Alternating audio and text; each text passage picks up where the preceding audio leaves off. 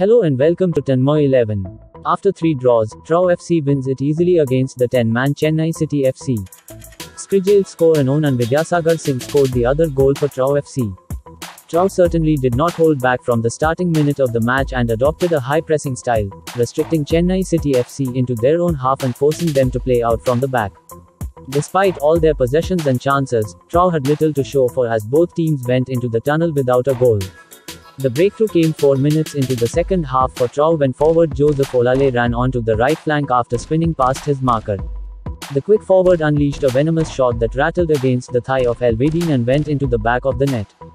With the attacking duo of Olale and Vidyasagar giving problems to the Chennai City defense, the Manipur-based club closed in to double their lead.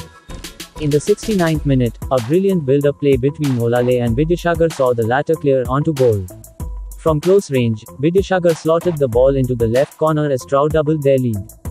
TRAU win their first game. They came close during the midweek match against Mohammedan SC, but were pegged back to a draw. However, today, our own goal by Elvedin Skrijelj and a cheeky finish by Vidyasagar Singh in the second half ensured to get all the 3 points. Thank you. Keep smiling.